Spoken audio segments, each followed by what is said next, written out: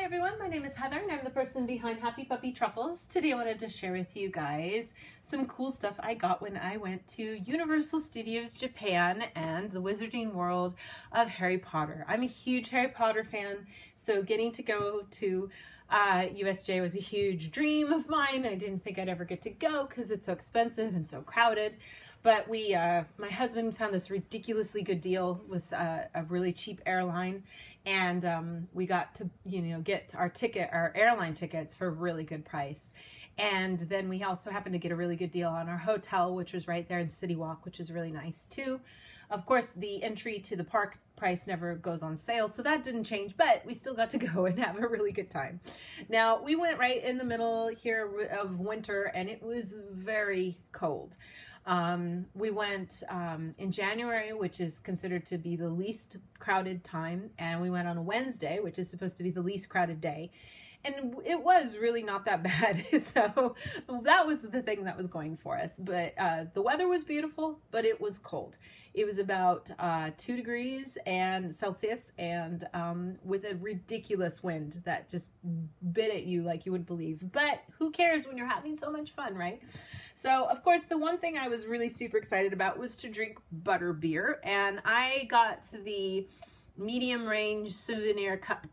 There is a premium kind of fancier one that costs like almost $40, 4,000 yen for that.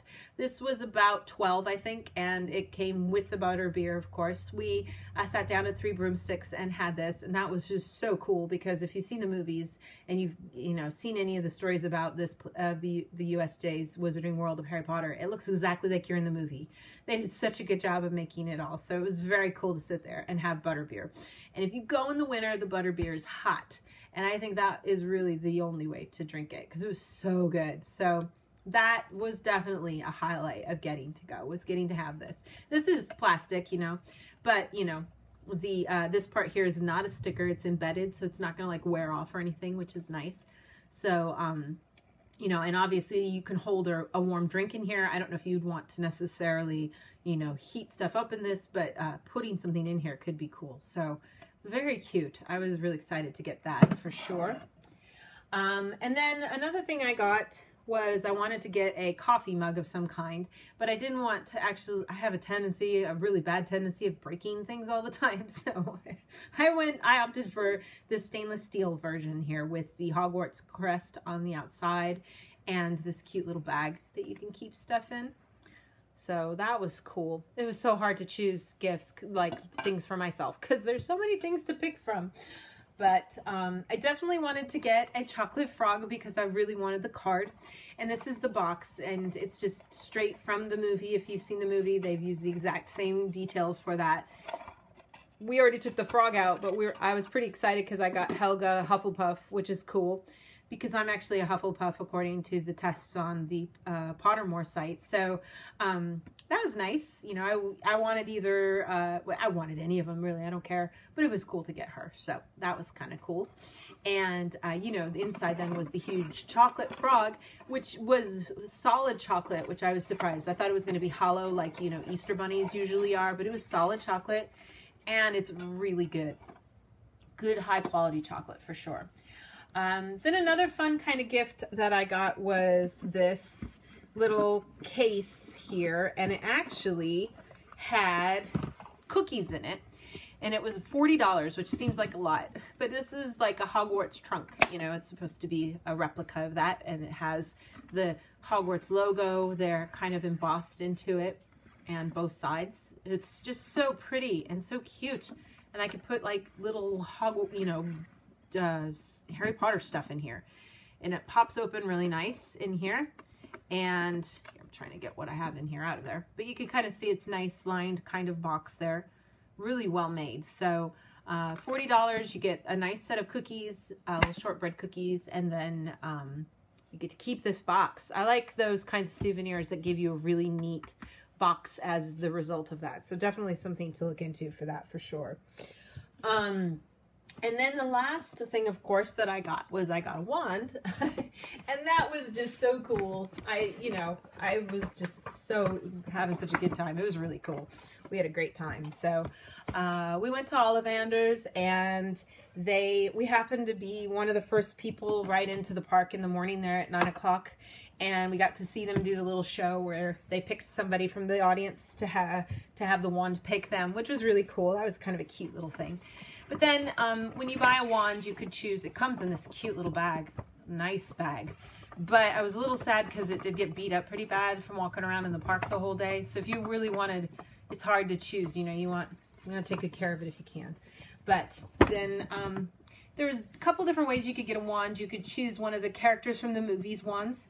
You could get a regular wand or a magic wand. And the magic wands are the ones that you can use in the park at the different locations to do magic with. I chose to get the wand that's for my month of my birth. You can get that too. And it just happened that when I did my wand test on Pottermore, I was a vine, an ivy person. And that also happened to be September, so I was kind of lucky about that. So that's which one I got. I'll kind of show you guys what it looks like here. You can get, these ones are all just the magic ones, so you can use them in the park. Now, this is kind of what mine looks like here. It's cool. And then at the tip is this sort of little ball. And then that's connected to how the sensor system works in the park to know when you're doing magic. And then the map to the park is here. And this one shows the map of Hogsmeade. This side has Japanese, and then the other side is in English. So it's up to you guys, you know, which one you want to look at. But this is like the park's map. And then every time you see one of those little numbers, that's a goal. That's where a medallion is in the park. And at those locations, you can do different little spells to make things happen. And the cool thing is that there's lots of people, staff hanging out there. There's somebody that's like a wand specialist who can help you, because it's surprisingly difficult sometimes to get it to work. Some of them I got right away. Other ones, it was like 8 tries and I still hadn't gotten it. But it was not crowded enough where we ever had to wait more than for 2 people ahead of us to go. So, you know, we really were there at a good time. I know later when it's at its peak, it can get ridiculous. You can be waiting, you know, 20, 30 minutes just to get a chance to do this. Now, we did not go through and do all of them. We were also spending time at the park doing other things.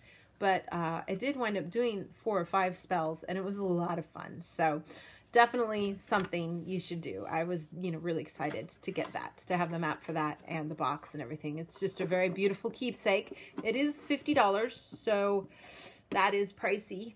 But, you know, you're getting stuff, you know, I'm never probably going to go again because it's cost too much money to go. So I was thinking, gotta just get what I want now.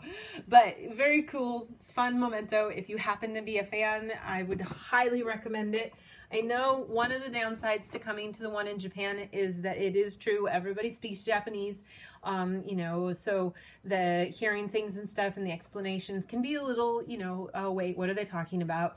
But the guy that was playing Ollivander, he spoke Japanese and English, so, you know, there's a mix of it a little bit here and there. But when you go like through the walk of Hogwarts, and stuff, you know, all of the photos, the paintings that talk, they all speak Japanese.